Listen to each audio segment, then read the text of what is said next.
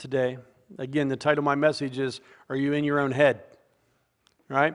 From that video, I know too many of us, we're in our own heads. We have more things going on in our mind than what we need. We worry about things that we ought not even worry about. We produce problems in our life because we think too much about the problem. We don't give God enough credit. We don't put God first. As you saw in that video, that's real. I mean, that's as blatant as it can be. Hallelujah. And a lot of us, I'm afraid, we're running that road. We're walking that road. We come to church, we do the right things, we say the right things, we look good, we smell good. Right? We greet the pastor and we greet others and life is good. But if you would just be honest with yourself, look at yourself in the mirror and find out, who are you really? Where is your mindset? What are you thinking about? Hallelujah. Amen. So when we worship the Father, we are to worship Him in spirit and in truth. That's God's Word. We are to be in the presence of the Father. Today I had you all close your eyes and took the karaoke words off of the wall so that you would enter into His presence. Stand before the Father, because one day you're going to. So when we stand before the Father and we get a realistic idea of what it is to praise Him, you'll enter into His presence. When you enter into His presence, then He's going to start to talk to you. And when He starts to talk to you, He's going to start to give you advice. And when He starts to give you advice, it's going to be whether or not you listen and take that advice. When you do, He's going to take you to a different level.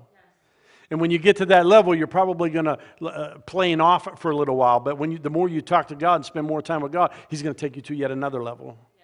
And you're going to continue to grow in the Father. How many of you want that? The best way to do that is to get out of your own head. Hallelujah. We got to get out of our own head. Too many times we think and we worry about wondering what that person said, or anticipating that this person said this about me or this person said that about me. Listen, it's between them and God. All you got to do is let go of it. Amen. You got to let go and you got to let God. You got to give it to the Father. Stop worrying about all the garbage that's going on around you and start focusing on Jesus Christ. He'll take care of everything else. Amen. The question falls down is, do you believe in the Scriptures or do you believe in Satan's lies? That's really where it comes down to. Do you understand? If you're looking in that mirror and all of a sudden it tells you that you're ugly or you're fat or you don't measure up, understand the word that's being used there, it says you. It's someone else that's talking to you. It's somebody else that's in your head, because they're saying you are too chubby or fat. You are too ugly. You are a failure. You will never add up. You can never get past your past. You can never get over your past. Right? You. That's somebody pointing a finger saying you. That's Satan in your life. Church, we got to get away from that. You got to get out of your own head. Too many people, we worry about what other people say or think or do. Who cares? Somebody come up to me, I don't know, within the past 2 weeks. They come up to me and said, "Hey, Pastor, so-and-so was saying this about you." And I said, "Praise God." They said, "What do you mean?" I said, "They're leaving you alone." Yeah. I don't care. I know who I am. I'm comfortable with who I am in Christ. Amen. We've got to be comfortable with who we are in Christ. When you are that comfortable, it doesn't matter what other people say about you, because they're the one that has to give an account to the Father for what they say. Don't worry about it. It doesn't matter. Amen. We can't worry about, how many of you talk to people and they worry so much about what could happen? And we worry so much about what could happen that we're forgetting to live for today. I counseled a family, where all they did was worry about everything.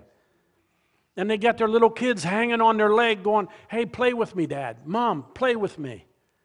They're forgetting their kids. They're training up their child in a very negative lifestyle because they're always worrying about everything. If you can't control it, stop worrying about it. And if you can control it, give it to the Father. Amen? Look at your neighbor saying, "I'm letting go of this." Hallelujah. Can we turn those lights on in the back, please? Amen. Scriptures are the strength to those who believe. Scriptures are the strength to those who believe. Believe in God the Father. Can you say amen? Scriptures are the strength to those who trust and obey in God's Word. Trust and obey, that's an old song. But you know that's in the Scriptures. God's Word talks about that He's coming back, and He's coming back to judge those who do not obey His Word. We've got to be obedient to what His Word says. Hallelujah. Or you're going to be like the gentleman in that video. Well, but I came to church, I sang in the choir, I did all these wonderful things for you. You did, but you didn't accept me. You didn't believe unto me fully. You didn't trust in my word enough to obey what it said. Remember, as I told you in Hebrews chapter 3 and chapter 4, Hebrews chapter 3 talks about all of the children that left the bondage of Egypt, and they wandered in the wilderness for 40 years. And God caused them to die off because they did not obey. It doesn't say believe. It says obey. You read it. Amen? Back in Exodus, it talks about because they didn't believe. But then God's word prefaces it in Hebrews chapter 3. He caused them to die off because they did not obey. And then it goes on to say, and we see that if you do not believe, God views that as disobedience. So you're reading God's word, and if you're not believing what God's word says and you're going against it anyway, God calls that being disobedient because you simply don't believe what it is that you're reading. Why? Because you're in your own head. I want to do my thing. I want to live my life my way. Yes, I'm calling myself a Christian. Yes, I'm coming to church. I look good. I smell good. I'm wearing the right clothes. I have the best parking spot, right? All of these crazy things. But are you living for Christ? Are you just living to look good in front of everybody else? Are you following what I'm saying? If God's word calls it sin, it is sin.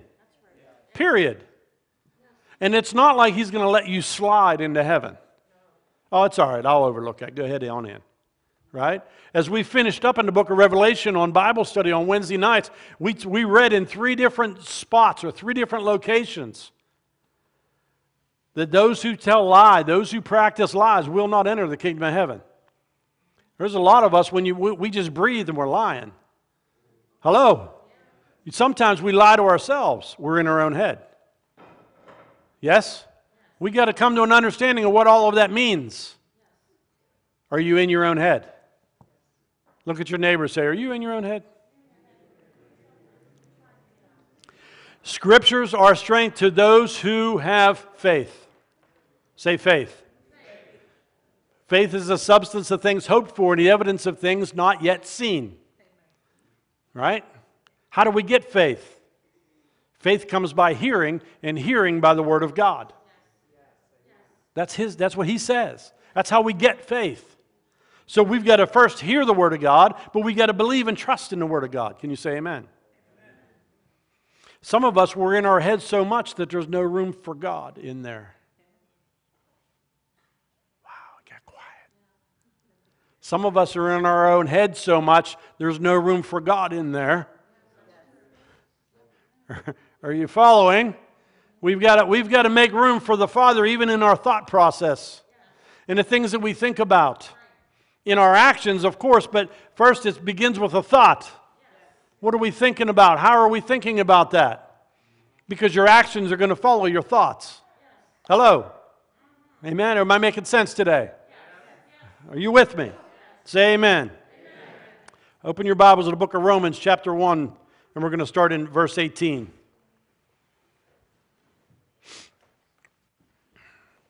And it talks about what God is going to do to those who are not being obedient. It talks about His wrath coming upon the people. Romans 1:18, for the wrath of God is revealed from heaven against all ungodliness. Say ungodliness. And unrighteousness. Say unrighteousness. Of men who suppress the truth in unrighteousness. You know the truth. You know what God's Word says, but you suppress it and you continue to sin.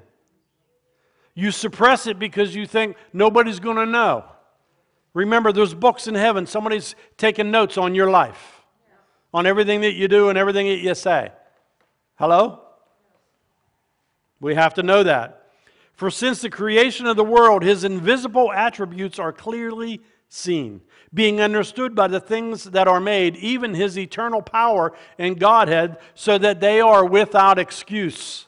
When you stand before the Father, we are going to be without an excuse if we stand there and we try to be our own attorney on our own life based off the sins that we practice and we stand before God trying to justify ourselves. You understand what I'm saying? Jesus Christ is our advocate, yes. But listen, just because you've accepted and received Jesus Christ in your life, that doesn't mean it's okay to run out there and continue to sin. That it's all covered under the blood. It's covered under the blood. It's covered under the blood. I don't think so. There's coming a time where you're going to have to face that giant. Hello? Yes. Are you with me? You understanding? Verse 21, because all they knew God, they did not glorify him as God, nor were thankful, but became futile in their thoughts, in their own head. And their foolish hearts were darkened. Professing to be wise, they became fools, and changed the glory of an incorruptible God into an image made like corruptible man, and birds, and four-footed animals, and creeping things. Therefore God gave them up to uncleanness in the lusts of their own heart, to dishonor their bodies among themselves, who exchanged the truth of God for a lie, and worshipped and served the creature rather than the Creator, who is blessed forever. Amen.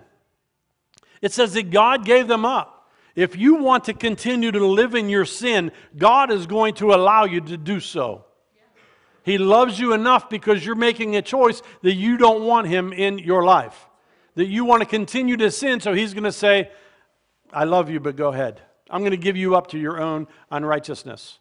As we'll read later, up to your own reprobate mind. Up to your own foul thinking. If that's what you want, here you go. Do you remember the Israelites when they complained about God feeding them manna? They had too much manna. We want meat. God, give us meat. God said, is that really what you want? Okay, here you go.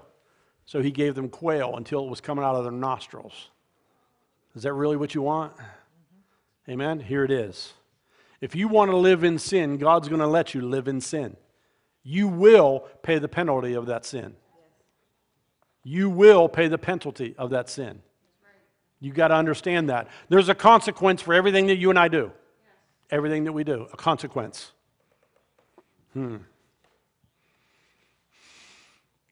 God, they knew God, but they did not glorify God. Nor were they thankful. Nor were they thankful. When we do praise and worship, today I had you close your eyes and picture yourself standing before the Father and just giving him praise and allow the worship team to do the worshiping. Did you feel a difference when you did that? This means yes. This means no. Okay? Did you feel a difference? Then do that. Too many times we want to do adult karaoke and read the word. We stand there and we just read the words as opposed to entering into what the words are trying to say. Does that make sense? Some people like to go to bed with the TV on because there's some background noise. Stand before the Father and pray and give him praise and allow the worship team to be your background noise. They're the ones ushering in the presence of the Father. You are to be the one that's in the presence of the Father. Yes. Amen? Yes. Does that make sense? Yes. They became futile in their own thoughts. Open your Bibles to 2 Thessalonians 2:9. 2 Thessalonians 2:9. Many of us are worrying about the end days. Many of us are worrying about what's taking place in this world. Listen, we need to have our eyes open and be paying attention to what's going on, certainly. But don't live there. Don't live there. Amen? It says in 2 Thessalonians chapter 2, starting in verse 9, the coming of the lawless one, that's the Antichrist, is according to the working of Satan. Say the working of Satan. So the lawless one is the Antichrist, and he is acting upon what Satan is telling him to do, or directing him to do. With all power, say all power, signs, say signs, and lying wonders. Right? Lying wonders. You and I are going to start to see all of these things. Or we're seeing things that are powerful in today, yes, but we're starting to see different signs of things that are happening around the world. We are certainly seeing lying wonders, are we not? We're being lied to just about everything. We're starting to realize how much we have been lied to. Hello? Remember, it's all the working of Satan. Verse 10. And with all unrighteous deception among those who perish, say those who perish, because they did not receive the love of the truth that they might be saved. That they might be saved. Not that they are, that they might be saved. And for this reason, God will send them strong delusion. Do you know why? Because that's what they want. That they should believe the lie, and that they may be condemned, say condemned, who did not believe the truth, but had pleasure in unrighteousness. We can't live there, guys. You can listen, you can turn me off. If you're sitting there and you're living in sin, and you know you're living in sin, you can turn me off just by all of a sudden, let's look at the ceiling. Hey, I got to get something out of my purse. Hey, is that my phone? What's on my phone? Right? You could just divert what Pastor Tim is saying all you want to, but you're still living in the sin. You're still going to face Yahweh. You're going to stand before the Father, and you're going to give an account of your life. And you're going to sit there and you might go, but I never heard that before. And he's going to, Pastor Tim told you about 900 times. In fact, he told you 878 times that you were in church because you missed this day. Every other month you missed, right? He's got such detail of your life. He knows exactly what each and every one of us are doing. We think we're slick and we're diverting, right? We think we're just sliding by. There's not going to be any sliding by in heaven. It's not going to happen. It's not going to happen. Amen? Some of you are starting to get worried. Amen. That's what I like to hear. Thank you, Michelle. Go backwards. Go to 2 Thessalonians chapter 1. Starting in verse 3.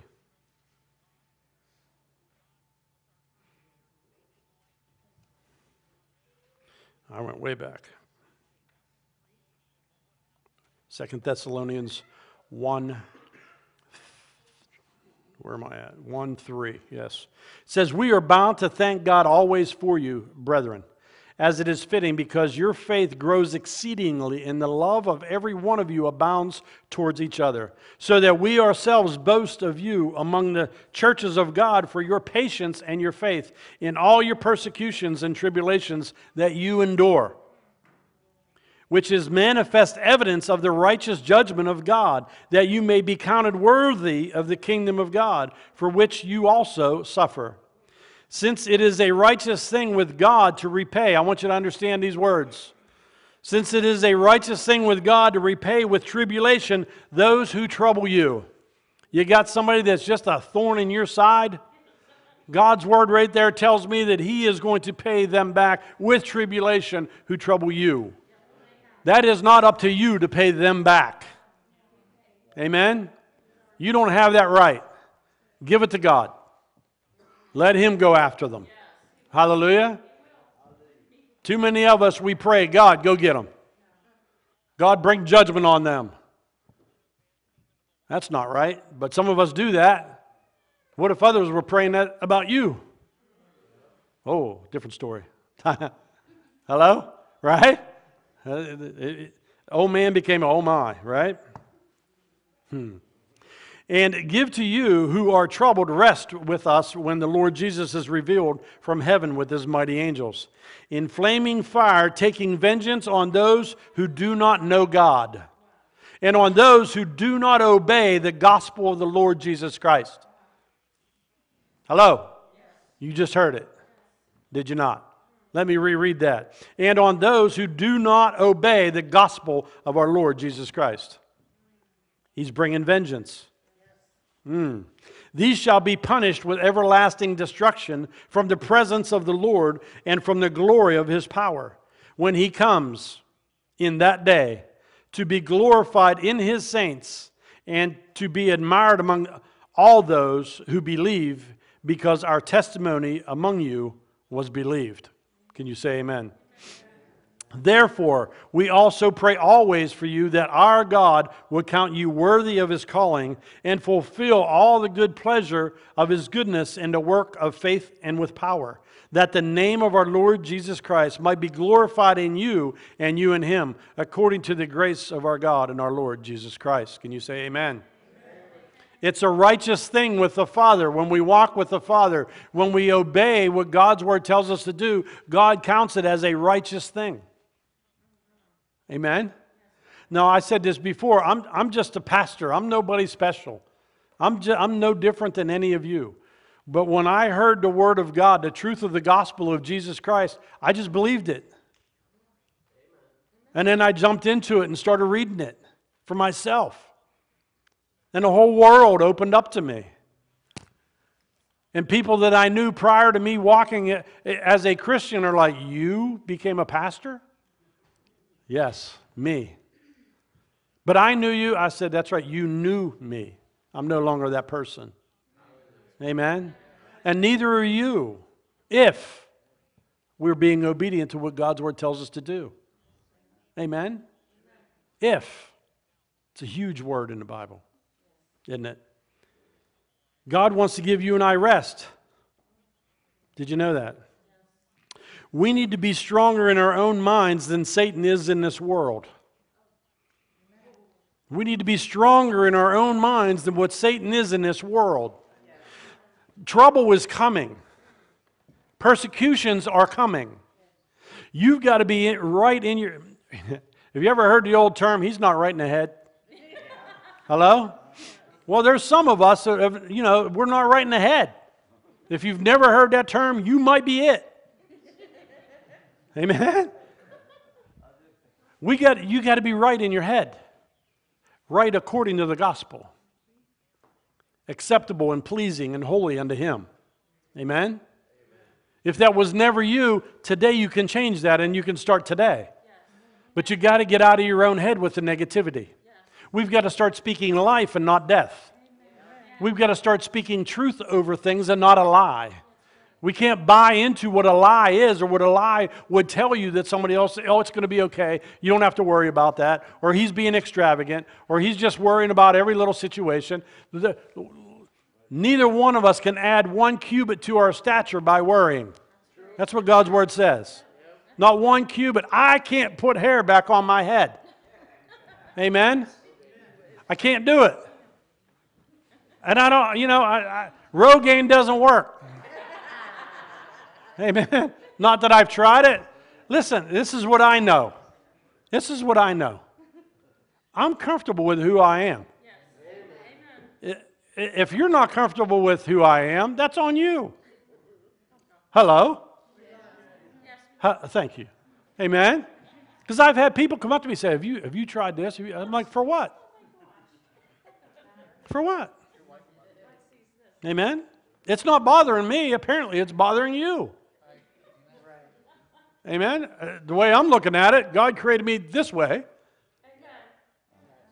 Amen? And for some reason, He created you that way. Hallelujah. Get out of your own head. We've got to get out of the thought process, guys, of everybody's against me. We got to get out of the thought process that person's talking about me.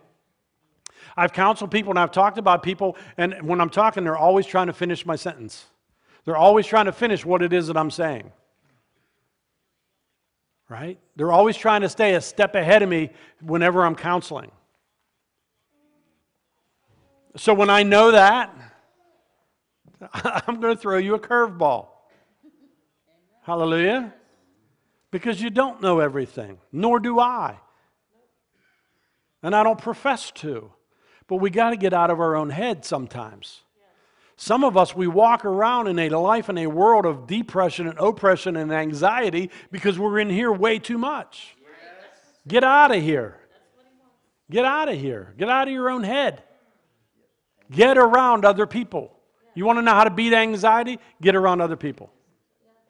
You want to know how to beat depression? Get around uplifting people. All of this is through reading the Word of God, of course. Get into the Psalms. I say this numerous times.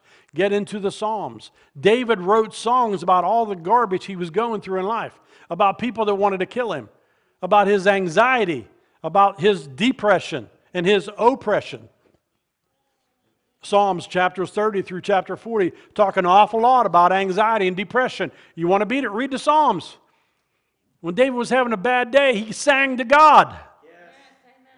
Hello? And he wrote a song about it. And you're reading it called the Psalms. Can you say amen? Amen.